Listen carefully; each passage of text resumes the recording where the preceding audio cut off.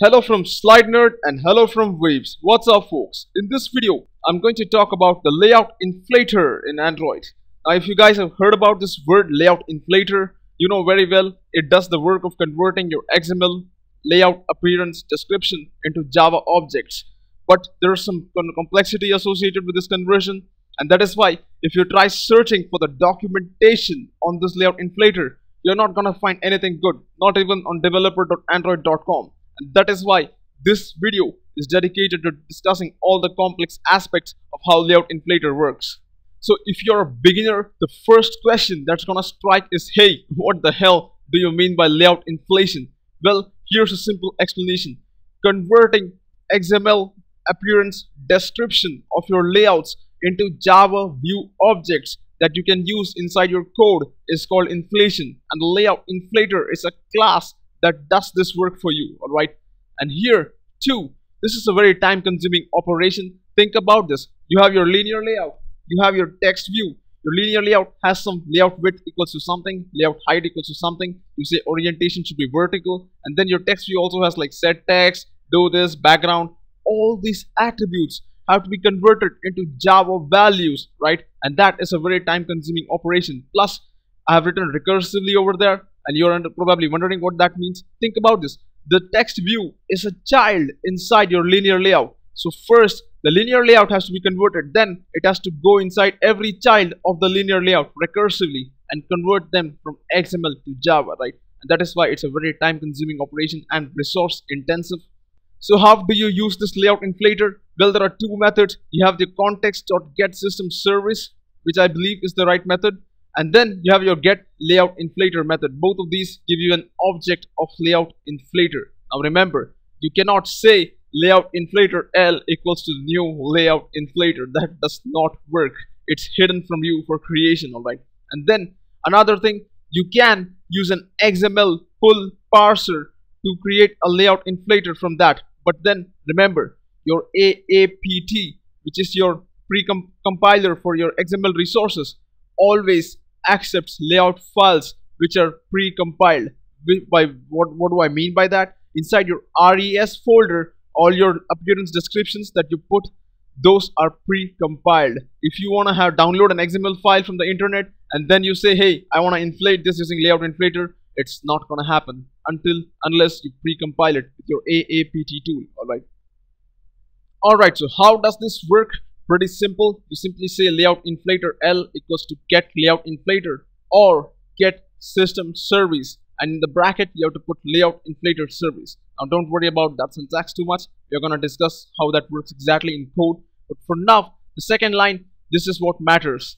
View v is l.inflate. This inflate method is the one that takes an XML file that you want to inflate and converts that into a Java object, which is your view v that you see on the left side. And there are two parameters. The first, int resource, second, view group parent. What is the int resource? Int resource is the name of the XML layout file that you want to inflate or you want to convert. Alright, and then you have your view group parent, a layout that you want to use as the parent for this inflated layout. Alright, now if you're not clear with what this means right now, don't worry too much about it. I'll put some nice examples and I'm sure you'll follow them through as we discuss things. Alright, parent is optional. You can simply say l.inflate r.layout.sublayout, null. Now r.layout.sublayout is the name of an XML file which is actually called sublayout.xml. It is inside your RES layout folder, and that is why you're addressing it like this. Alright, and what is v? Well, v is the root view representing the resource. Now what do I mean by that? If your sublayout.xml file contains only a text view, v is going to be equal to that text view object in Java. Alright, if your sublayout.xml file contains a linear layout and a text view inside that linear layout, your v is going to be equal to the linear layout. It's going to be equal to the root inside that XML file. Alright, pretty simple to understand, yes? Alright, so I'm going to take a simple example to make you guys understand how the layout inflator works exactly. The example is going to be something like this. This is going to be inflated with the help of a layout inflator. Now there is this sublayout.xml file. It has just one text view inside, alright, and I want to inflate this, or in short convert this into a Java object using the layout inflater class. And then this is what it looks like for now. Sublayout.xml, it has a text view inside, and then there is my activity underscore main.xml, which has a frame layout and a linear layout inside. Now if you guys are not familiar with these layouts, you can go ahead in my playlist and check out these videos about frame layout and linear layout, where I have talked exactly how they work. So I'm gonna place my text view, converting that into a Java object inside this view hierarchy. Now remember, frame layout is at the top, and then you have a linear layout inside, and I want to have my text view somewhere over here, and I want to do that through Java. Alright, so I'm gonna use the layout inflater class. So keep this picture nicely in mind, because my entire video is gonna deal with this example. I'll be having this structure everywhere just to show you guys and remind you what is there inside the files. So at this point, if you try looking what is there inside your linear layout, this is what you're gonna see inside your frame layout, which is being displayed on the screen. There is just the activity underscore main.xml, which is my appearance. Frame layout, linear layout, no content inside, so you simply see a plain yellow background. Now I have given different background colors. I've highlighted that here also. Frame layout has an yellow background color, linear layout has a blue background color, and the text view is probably pink if I'm not mistaken.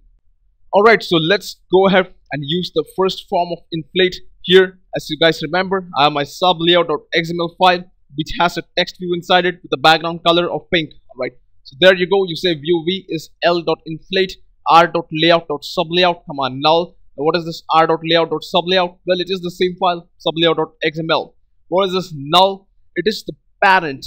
For now, I have just put null over there, but I will show you what happens when we put a parent over here. Alright, so at this point, the question to you guys, what does this v contain? V contains the text view, alright, because that is what you're trying to inflate. Then what is the parent of v? You specified null over here, so the parent is null.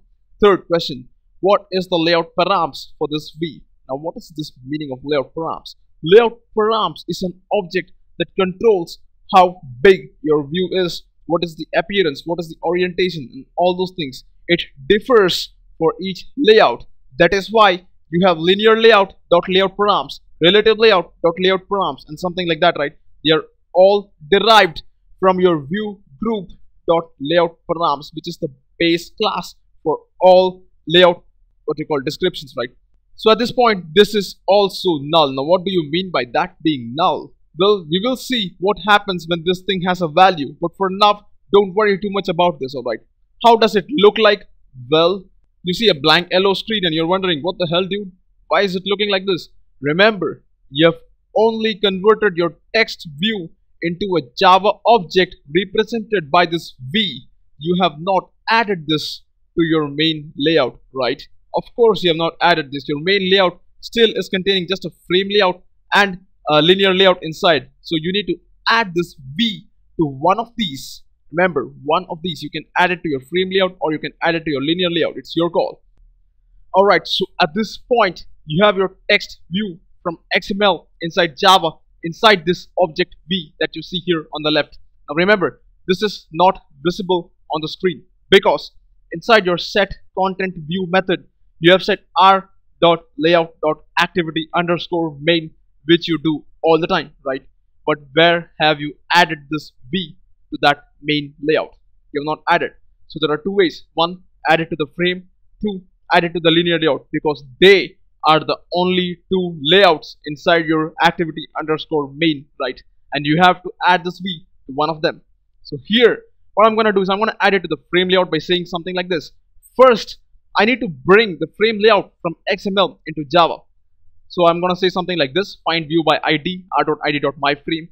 Then I can use this method saying f.addViewV. And at this point, what is going to happen is something like this. You have your frame layout, you have your linear layout, and you also have this text view over here. Pretty simple, right? They are both siblings. They are both children of the frame layout. So before adding, this is what you saw. If you guys remember, yellow screen, right? After adding, take a look what happens. Since the linear layout has nothing inside, it doesn't show up, and you have the text view which takes up the full space on the screen. So this is what your activity underscore main.xml contains now. It has the frame layout, it has the linear layout, and it has the text view, and the user sees this because you simply added this V over here by using the f.addView method. Now you can also add it to the linear layout. Like I said, you just have to add this V to one of the layouts inside your main and you're done. So here again the same series of steps follow. You take the linear layout from XML by saying find view by ID blah blah blah. Then you say f.addView, your V over here, and then if you add it to the linear layout, this is what happens. You have the frame layout, inside which you have the linear layout, inside which you have your text view, right? Pretty simple. Before adding, again you saw the blank screen, but take a look. After adding, this is what happens. Now you guys are probably wondering, hey, what the hell? What's the difference? Well, think about this. The linear layout has some content inside. It had a width of match parent and it had a height of wrap content. So obviously the text view, which is pink in color, is going to fill that up, right? Again, take a look for the colors over here. The frame layout has yellow background. Linear layout has blue background, which you see over here, and a small dot at the end. And then you have the text view inside, right? So at this point, I'm almost done talking about the basic layout inflater that I've been discussing so far. In the next video, I'm going to talk about the more advanced aspects of the layout inflater, through which you can exactly and precisely control whose layout parameters it should inherit, what appearance descriptions it should inherit, alright. So if you like what you saw, please subscribe to my channel. Let me know your thoughts. I would love to hear from you guys. Thanks for watching. I'll catch you guys in the next vid. Have a nice day.